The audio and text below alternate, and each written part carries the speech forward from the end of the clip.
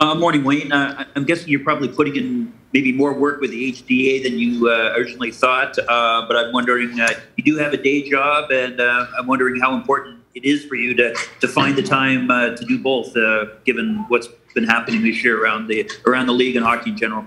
Yeah, first of all, it's definitely not more work than we originally thought. We knew we would have, a lot of stuff to combat. Unfortunately, in our line of work, we're the minority, and things like this, things that have happened. I think, especially over the last couple weeks, to, I could even go back. Well, you can go back forever, quite frankly. But this is kind of why we formed. This is why, we all came together. We want to help, combat racism in the great game of hockey, and we're still seeing that these things are still happening. It's unfortunate that they're happening, but I think, they're just being outed a little bit more. Everything that's happening now was happening in the past. Fortunately for us, we have, camera phones, there's mics everywhere, and, I think it's just becoming, people are becoming more aware because, just the social media time that we live in. But in saying that, we're going to continue to do, as much work as we possibly can to eradicate racism from our game. We know it's going to take a long time, but slowly but surely, we're getting on the right side of things. I feel like we're starting to gain more allies, in our cause, and, that's only going to be better for us, better for the game, and, it's going to truly make this game, a lot better. Thank you. Next up, we'll go to Kevin McGran, Toronto Star. Go ahead, Kevin.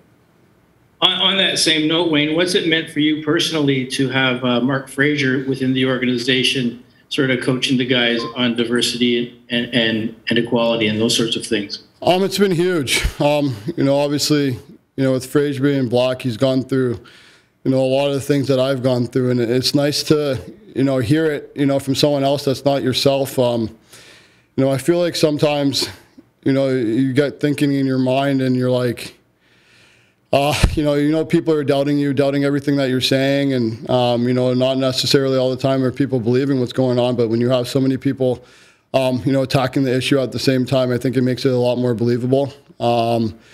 So, what Fraser's done for us, he's lent his voice to helping us, understand, what goes on, behind closed doors, in front of your face, and I think Fraser's been doing an unbelievable job with us, and all the other guys in our organization. What do you think of John Tavares starting his scrum the other day, just talking about doing more to eradicate racism from hockey? He wasn't asked it, he just started the conversation. Yeah, I think our organization, does a good job getting ahead of it. I think most of the things that you hear are kind of reactionary, and we want to be more proactive. And I think especially in the Maple Leafs organization, we have a lot of different, cultural backgrounds that work within, MLSE and the Toronto Maple Leafs, and we don't stand for that. So obviously, Johnny starting his scrum without you guys even asking questions is, an unbelievable sign. I personally feel the most comfortable I felt in the NHL locker room. Once I joined the Maple Leafs, I know every single man in here has my back, and, for me, that's a comfort level. So now I think the goal is, to build that out to every organization, across the NHL. It starts here, but obviously going into grassroots and the minor leagues and stuff like that, I think everyone, any player of color should feel that way. Thanks, Wayne. Next up, we'll go to Mark Masters, TSN. Go ahead, Mark.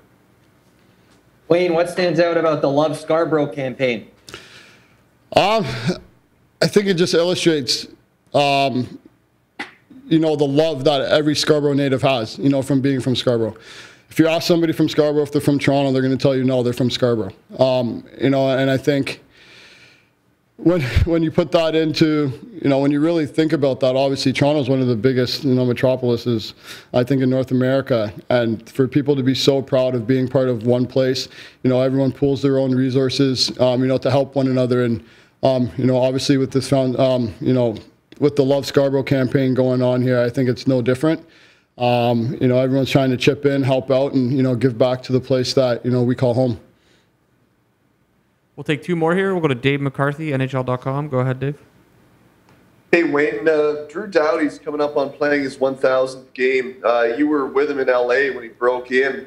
What do you remember about him as an 18-year-old in his first camp? Did he look like an NHL player to you right off the bat?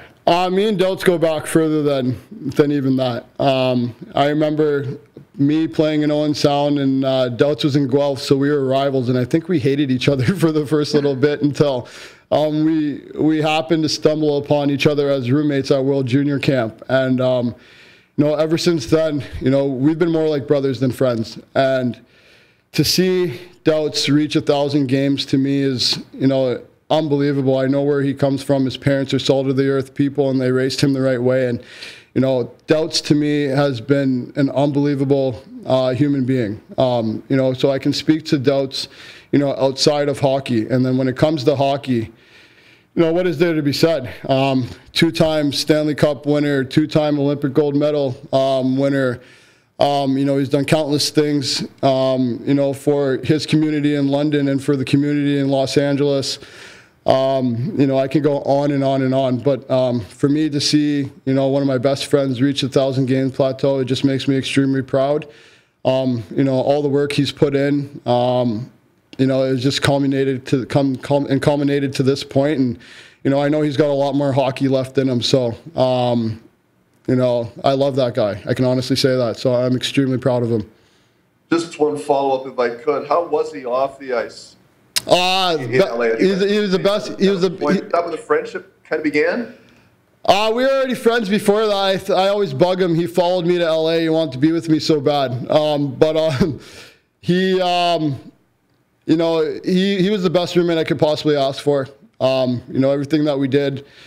It's obviously when you're young like that. He was 18, turning 19. I had just turned 20, going into our first NHL regular season. I remember he had to live with Matt Green because they didn't think he could handle living away from home by himself for the first little bit there. And I had separate roommates. I lived with Oscar Moeller, and Kyle Quincy was kind of the older guy there who helped us out. But I just remember our two houses were always together, and we were always hanging out, making sure that each and every one of us, was taken well care of. Matt Green did a great job at that since he was the elder statesman at that time. And, he helped form us into, what I would call as, a great brotherhood. And, that's continued to today. So he was a great roommate. He looked out for me. I looked out for him. I can't say anything bad about the guy, that's for sure.